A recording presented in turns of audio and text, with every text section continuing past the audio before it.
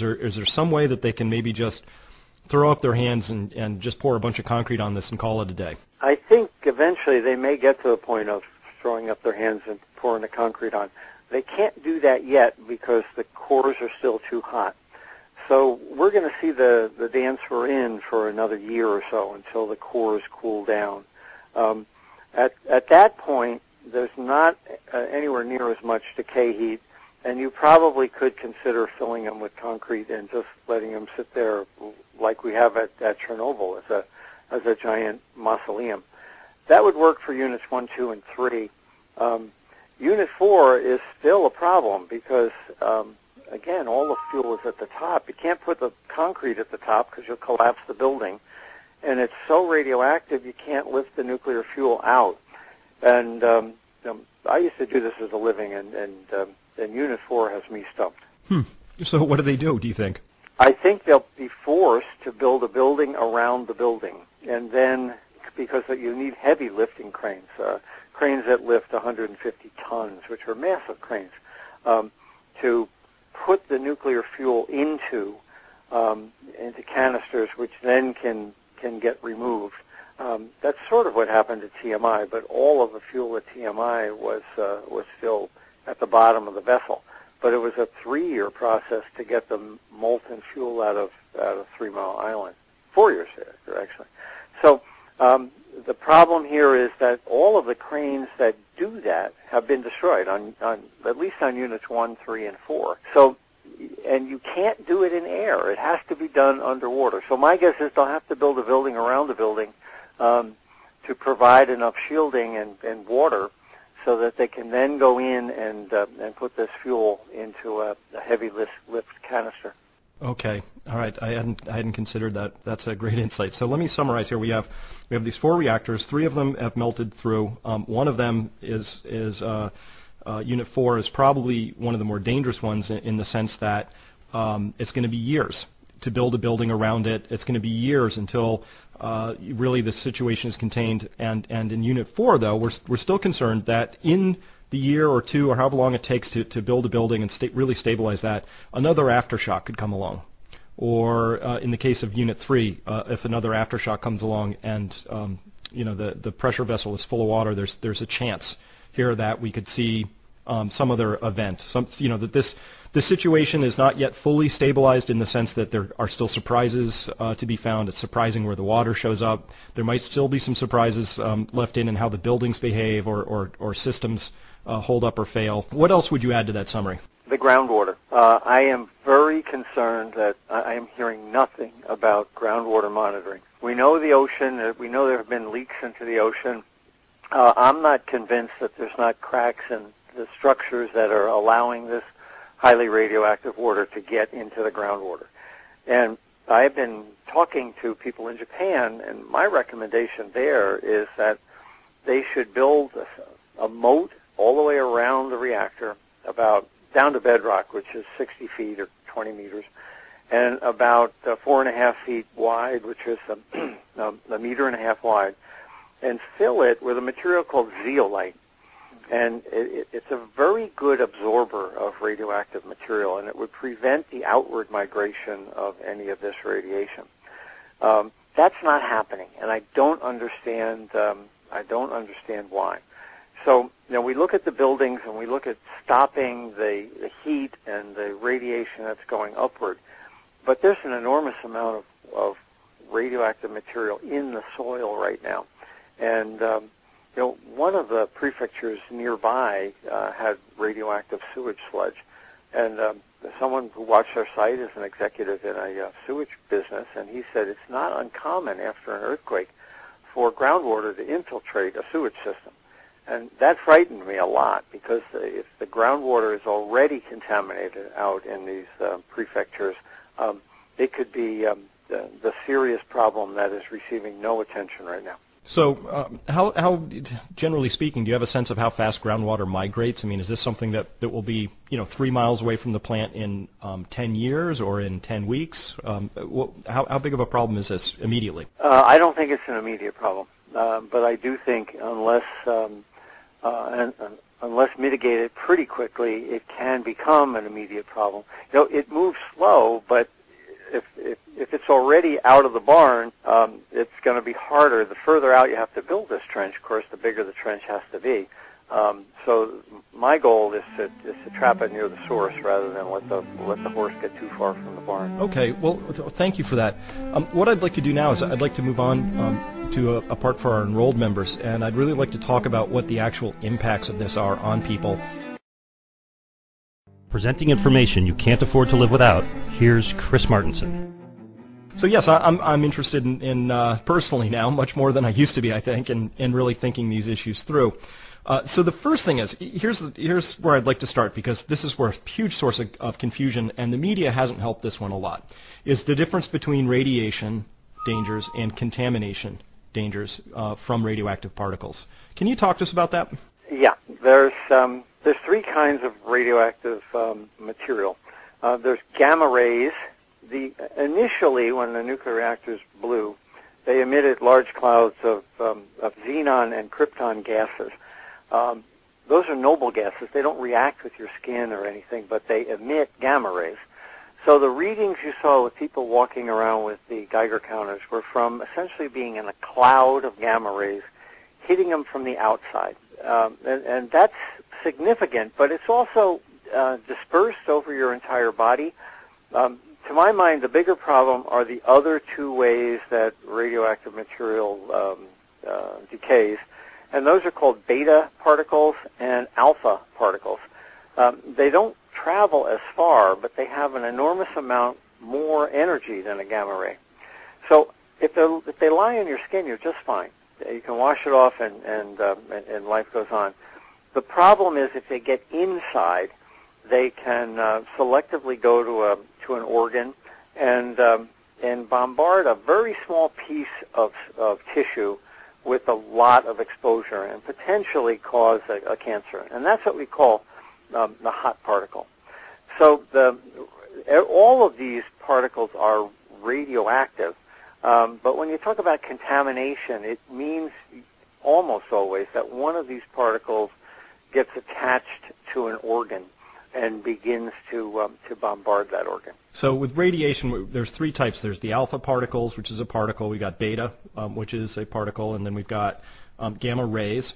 And so I guess when we're saying radiation, it's like saying somebody says, oh, let's talk about cars. Well, there's Lamborghinis, there's VW Beetles, there's Mustangs, there's all these different things. So we have to know a little bit about that. And radiation exposure levels, as I understand them, are set at sort of the whole body level. It says you can have so many REMs, which you could get a REM of alpha particles hitting, you could get a REM of beta, you could get a REM of gamma. It's just sort of a standardized way of saying, you're going to get this whole body exposure. We're just going to hit you, like when you go to get an X-ray or something. It's just you're going to another type of radiation, X-rays. So that's one part. But the contaminated particles that happen to be emitting radioactivity are the issue, because they can localize.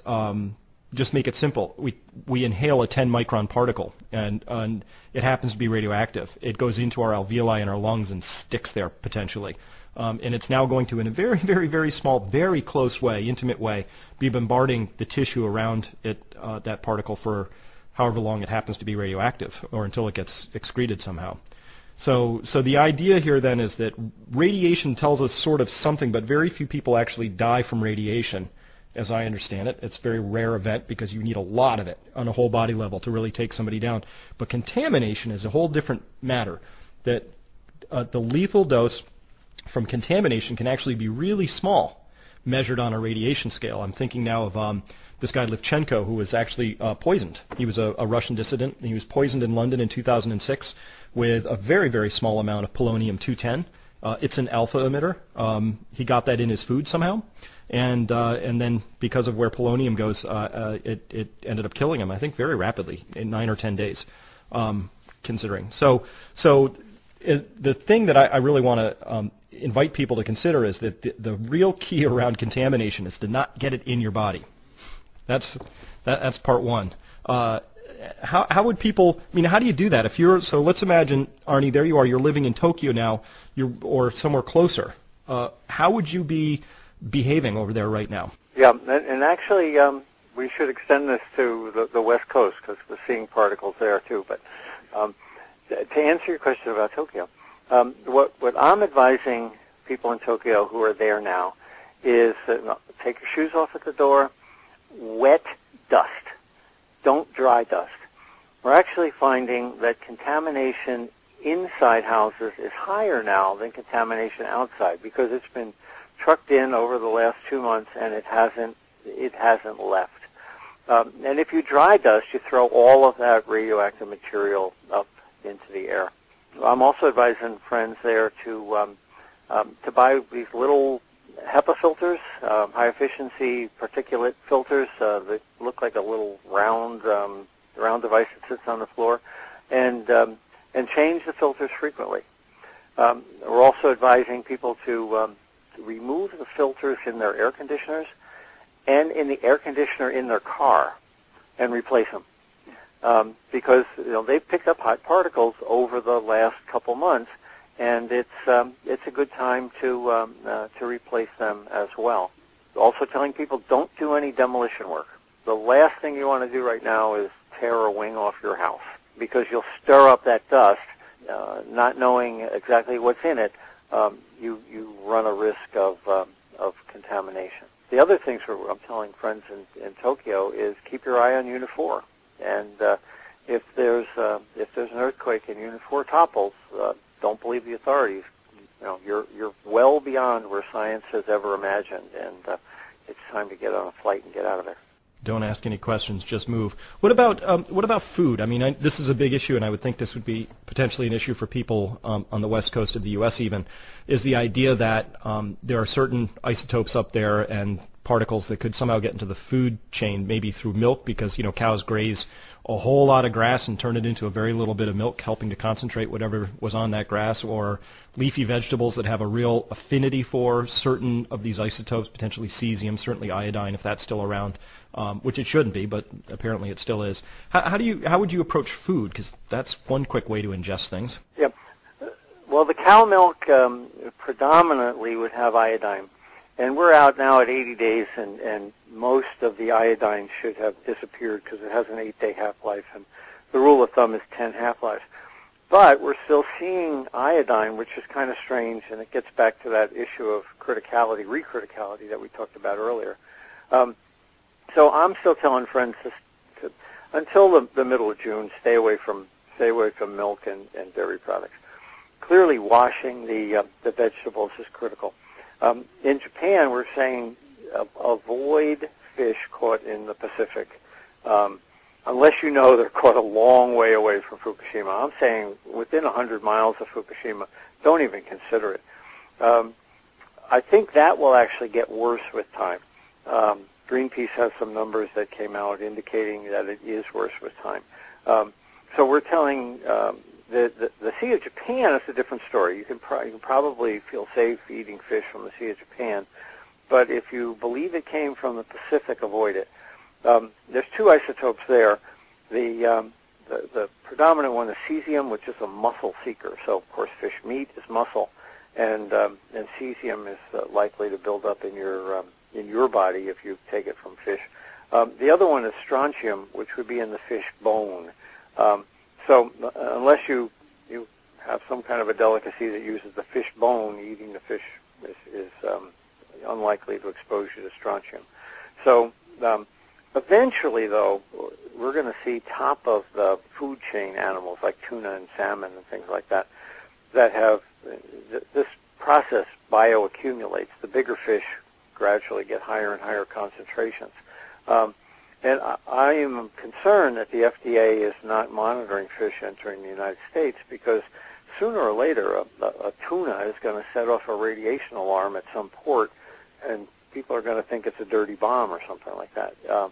So that's not here yet because the tuna haven't migrated across the Pacific.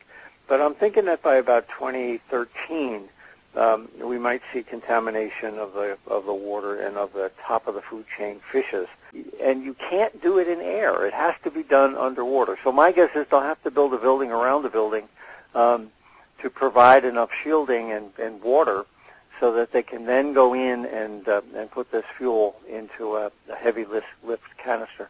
Okay. All right. I hadn't considered that. That's a great insight. So let me summarize here. We have these 4 reactors. 3 of them have melted through. One of them is fuel out. And I used to do this as a living, and Unit 4 has me stumped. So what do? Do you think?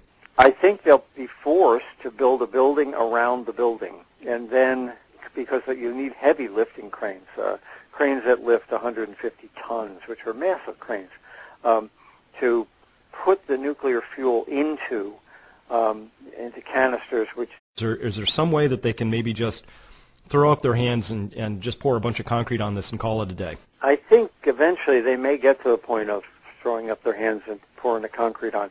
They can't do that yet because the cores are still too hot. So we're going to see the dance we're in for another year or so until the cores cool down. At that point, there's not anywhere near as then can get removed. That's sort of what happened at TMI, but all of the fuel at TMI was still at the bottom of the vessel. But it was a 3-year process to get the molten fuel out of 3 Mile Island. 4 years actually. So the problem here is that all of the cranes that do that have been destroyed on at least on units 1, 3, and 4. So much decay heat, and you probably could consider filling them with concrete and just letting them sit there like we have at Chernobyl as a giant mausoleum. That would work for units 1, 2, and 3. Unit 4 is still a problem because, again, all the fuel is at the top. You can't put the concrete at the top because you'll collapse the building. And it's so radioactive you can't lift the nuclear fuel.